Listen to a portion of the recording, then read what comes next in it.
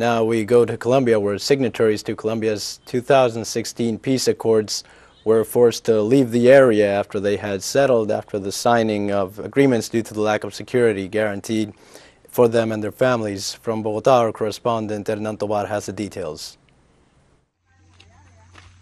These images show the departure of more than 30 families from the territorial space for resettlement and training areas Rondon Vereda El Yari in the municipality of La Macarena, Department of Meta, to Don Sello in the Department of Caqueta, where there are already 40 families who have been individually displaced. But what caused the forced displacement of these peace signatories? This displacement is due to the fact that the government has not been able to guarantee the permanence and lives of the peace signatories in El Yari.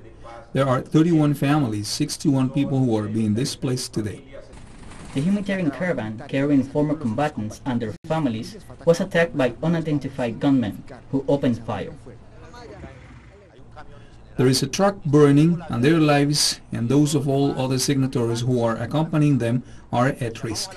We call on the international community, the social movements, the international community to defend peace, not to abandon us. Colombia and the international community cannot allow the violent to destroy Colombians' dream of peace. A familiar situation had already occurred the previous year, when about 110 peace signatories and their families were forced to leave the territorial space of Ituango due to the presence of paramilitaries in this region of Antioquia department, to which is now added the new incident in the Department of Meta. The absence of security guarantees from the government for the signatories of the peace agreement is evident. It is important to highlight that this forced displacement is due to the lack of comprehensive implementation of the peace agreement, especially with regard to safeguarding the security of former combatants.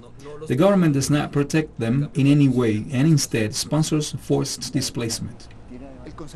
The Presidential Counselor for Stabilization and Consolidation offered a statement on the incidents that took place in El Yari, offering a particular version of the events and assured that the security of former combatants is a priority for the Iván Duque government.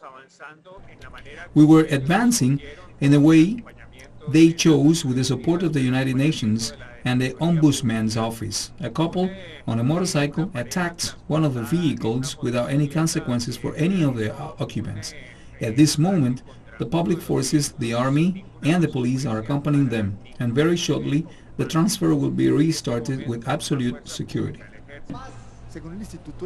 According to the Institute for Development and Peace Studies, so far this year 44 peace signatories have been assassinated. Since the signing of the agreements in 2016, the figure exceeds 290. Hernán Tobar, teleSUR, Bogotá, Colombia.